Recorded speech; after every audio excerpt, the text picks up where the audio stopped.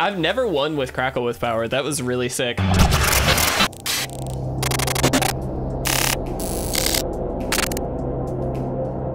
What's going on, guys? If you want to support our content and pick up this month's amazing Patreon rewards, you can do so at patreon.com/itresolves. If you're interested in custom playmats and sleeves, visit YourPlaymat.com and use code ItResolves10YP for 10% off your entire purchase.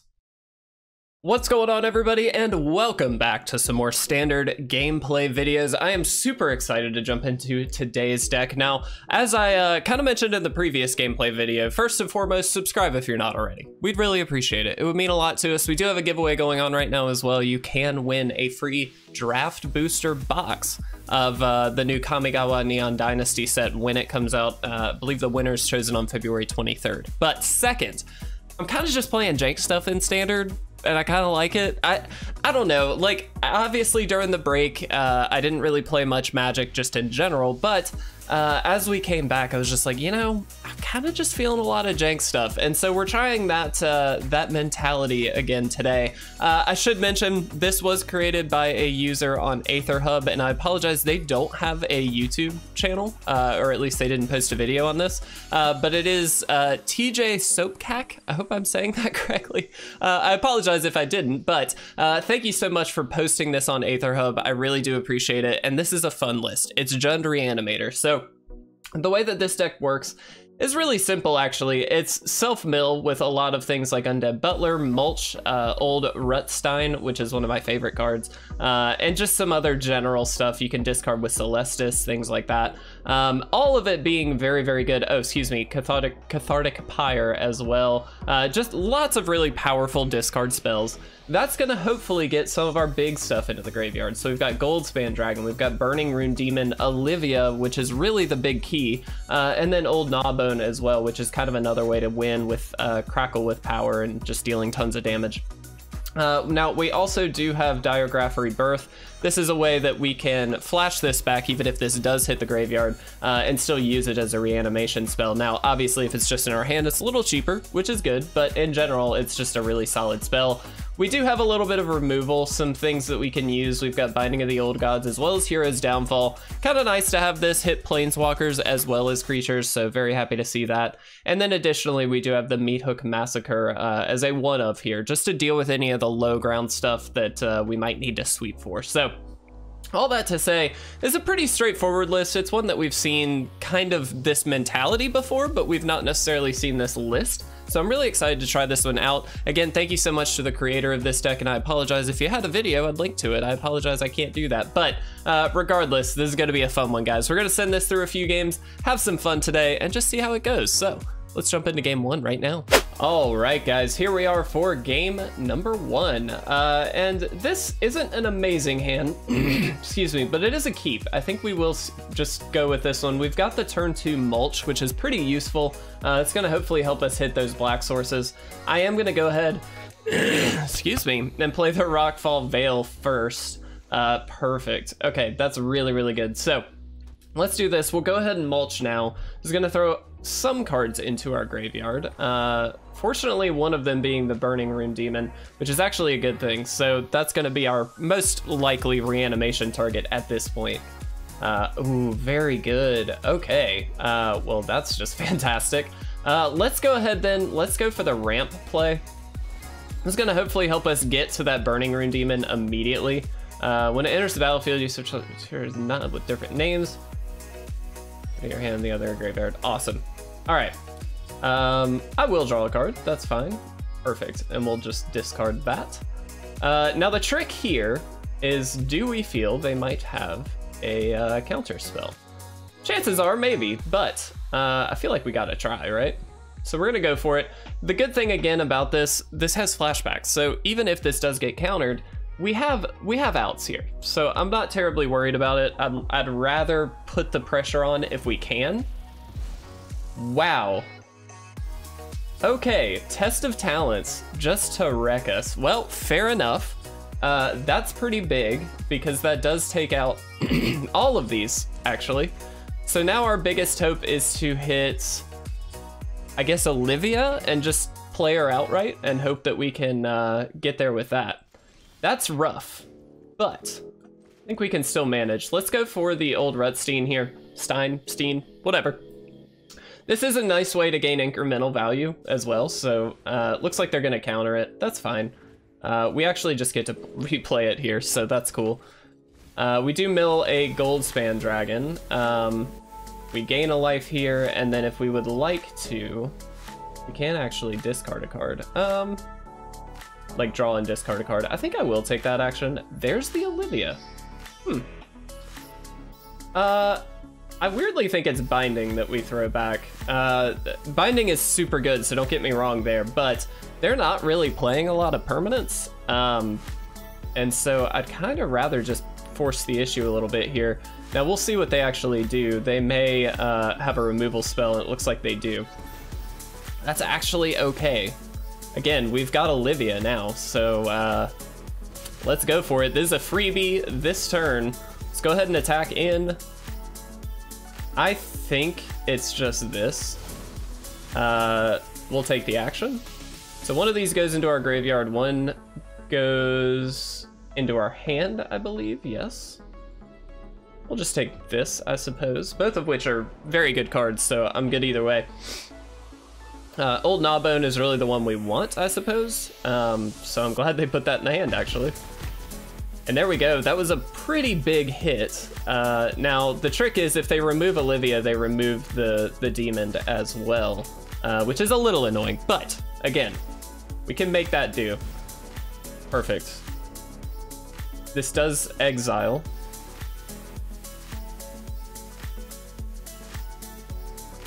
Curious to see what they're actually considering, because I believe they have priority at the moment. I don't know what they could be considering. For 3 mana, I would just let this exile, I think. But hey, maybe I'm wrong. Guys, also, just a quick heads up. I'm trying to be a little more proactive with our content as we await our opponent's decision. We're trying to be a bit more proactive, a bit more on schedule with our content at the start of 2022.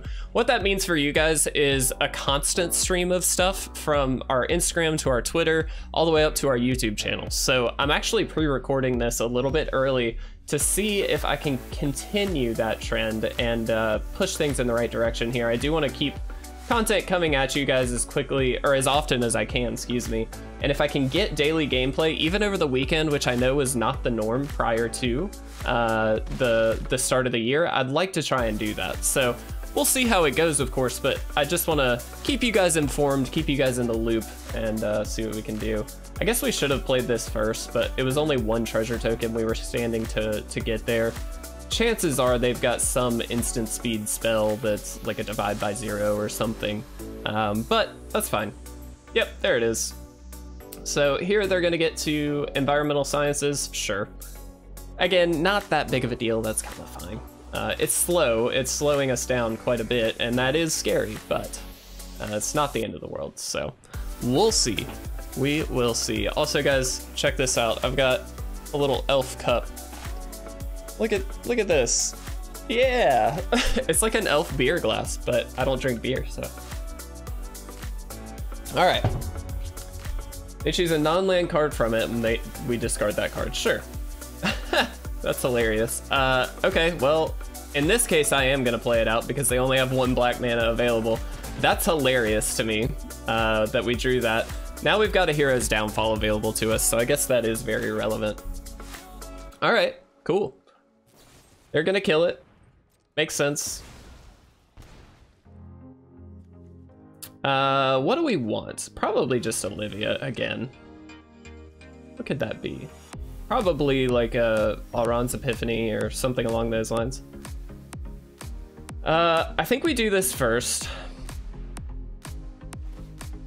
So this is gonna gain us a life, and we are going to take this action. I think we throw this back. Discard up to 2 cards, then draw that many. I think we do this.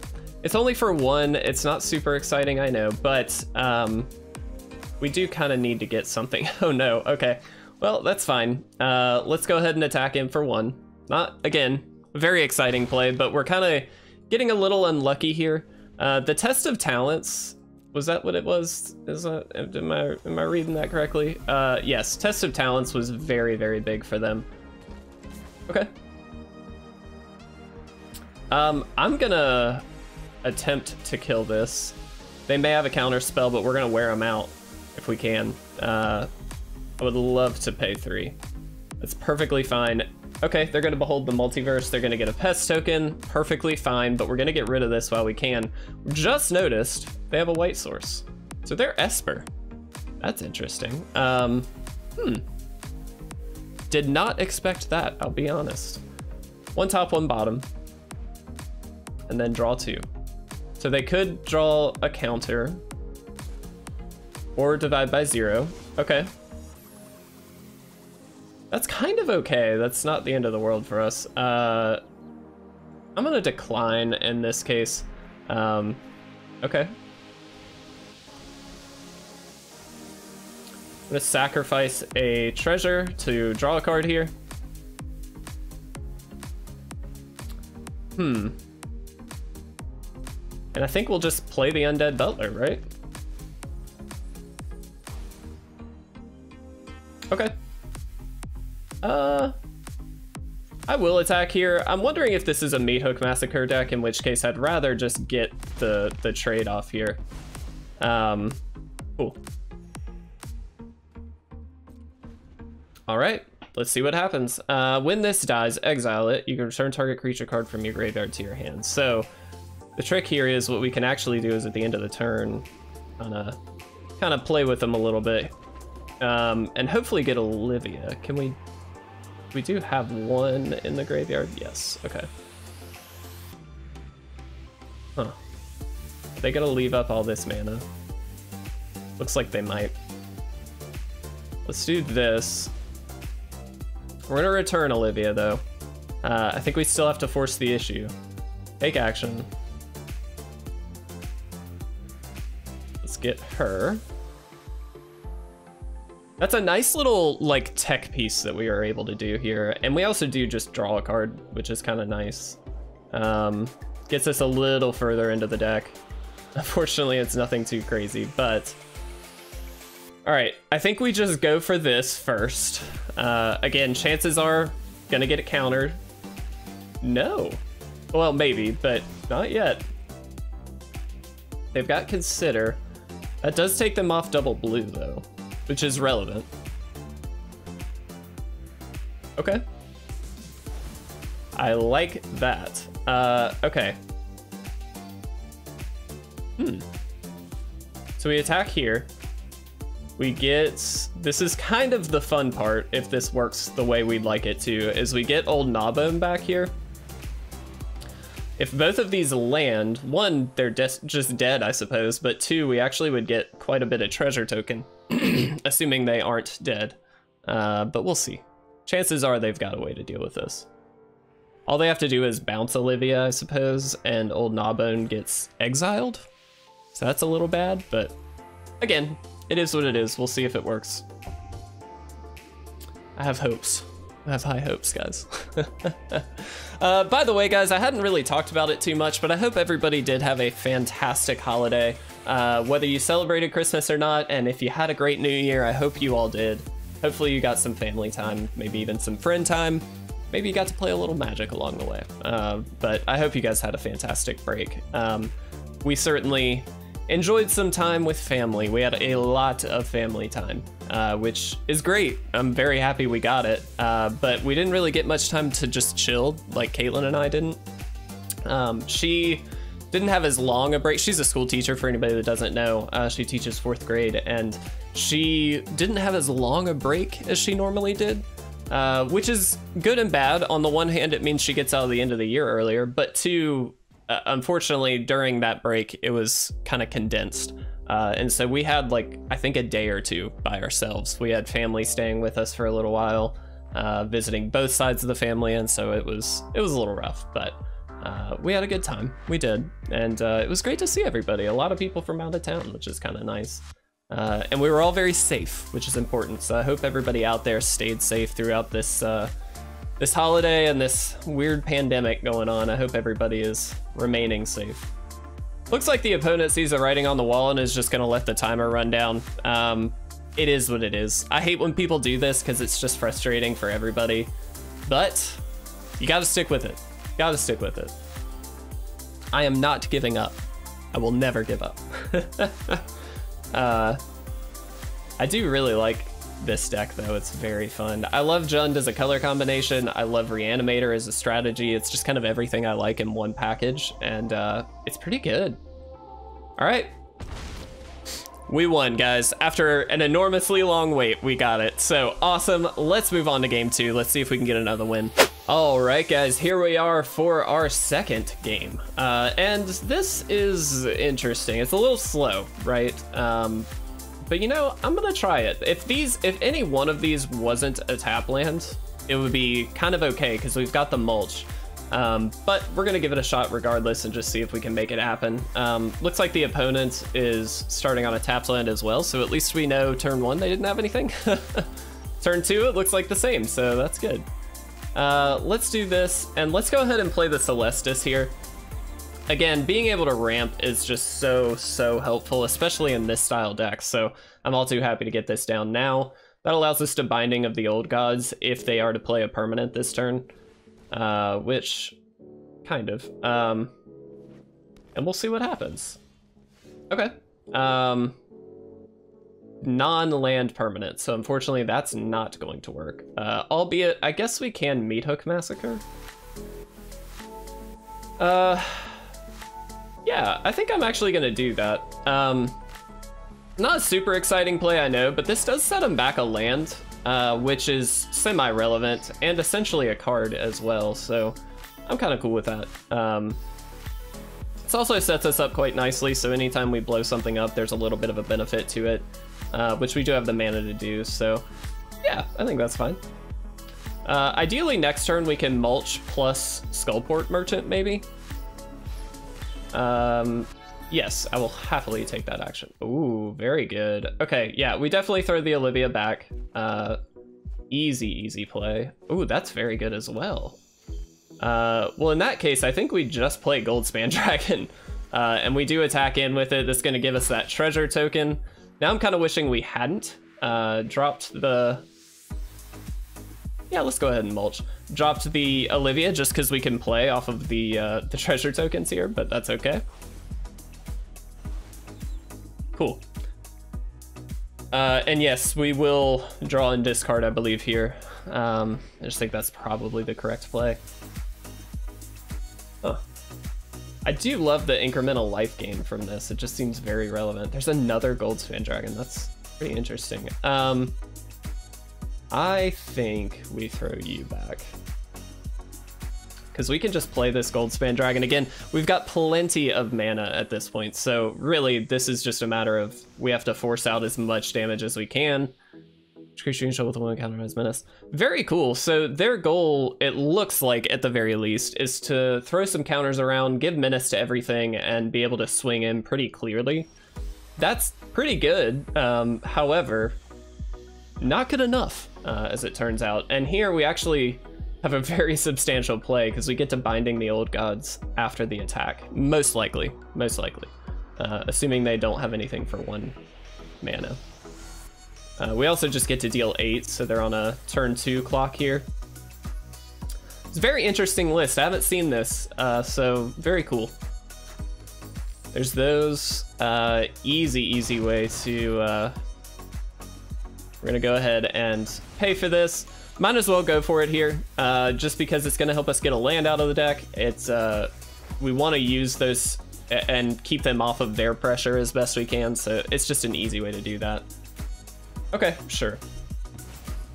So they are gonna get this back, and it does get an extra counter on it, but I mean, cool.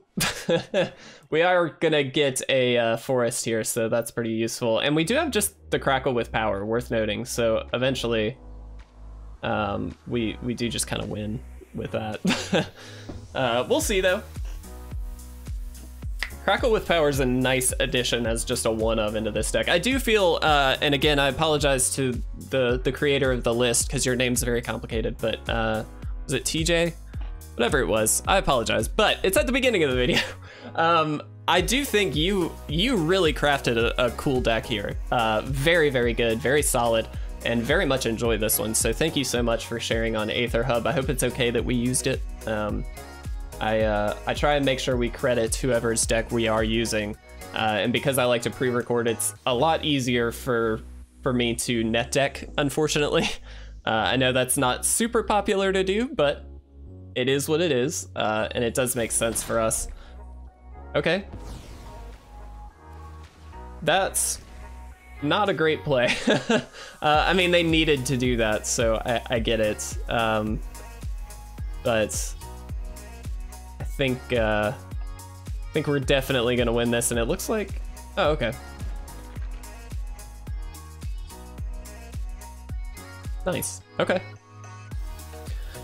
I mean, again, a very interesting list by the opponent here. Looks like very 1/1 counter heavy. Love the Golgari theme, but I don't think it's gonna work here. All right, so we're gonna grab a forest, if we have any, which we don't. That's kind of surprising. All right, well, first things first, we are gonna attack. Let's make sure this works first. Cool. 1, 2, 3, 4, 5, 6, 7. So we can do this for x equals 2. And just do this. And we should just win. 5 times X damage to each of up to X targets. So 2 targets, 5 times it. There we go. Easy, easy. I've never won with Crackle with power. That was really sick. All right, let's move on, guys. We're going to shoot for one more game. Let's see if we can do an undefeated run with this list. All right, guys, here we are. This is going to be our final game, most likely. And do we like this hand? It's very heavy on the big stuff, so I think I'm going to toss this back. Undead Butler is quite good. Let's throw the Old Gnawbone back. I think that's probably the correct play. All right. We definitely are going to need the blacks, so let's go ahead and lead on that. We can throw this other pathway down for the green if we'd like to mulch. Alternatively, we can shoot for red here, and we've got the green with the Deathcap Glade. It's going to mill a few cards for us, which is great. And it looks like we already have an Olivia in the graveyard, so that's very good. Very, very happy to see that. Opponent probably gonna just kill this. This is a tricky card to kill, though, because it does return the Olivia to our hands, so it is something to think about, but looks like they are not even considering any other alternatives, so that's fine. Let's go ahead and pull the Olivia back here. Ooh, kind of wishing I didn't, but that's okay. Let's go ahead and mulch. Grab a couple lands here, which is good, and now we've got a Goldspan Dragon in the graveyard, which is very useful. That's going to give us a target for the Diregraf Rebirth here. Whoever enters the battlefield or attacks, oh, okay, that's very, very annoying. But in a weird way, works for us because we can kill it, discard the Olivia to the kill or the ward trigger. This might work out. Let's do this. We have to discard a card. I think it's just the Olivia. Not positive on that, but I think it's the Olivia. And now we just have a target for the Rebirth. Hopefully they just don't have another Glutton. I mean, it's the best we can hope for. Unfortunately, though, we don't have a second creature to hit with the Olivia, which is a little annoying, but not the end of the world. Let's get an attack in here. Swarm under its owner's control. Okay. I assume they can probably kill Olivia, but it's kind of okay again because we've got the Burning-Rune Demon in our hand, which we can just play next turn, and we certainly intend to, so... Ooh, Old Gnawbone as well. I very much enjoy that. Okay, let's just go ahead. Let's play the demon. We'll take the action. Let's grab... I think you... and you. I think it's just those two. We'll see which one they want to throw in the graveyard and which one they want to throw into the hand. Either way, it's kind of okay. Okay. Cool.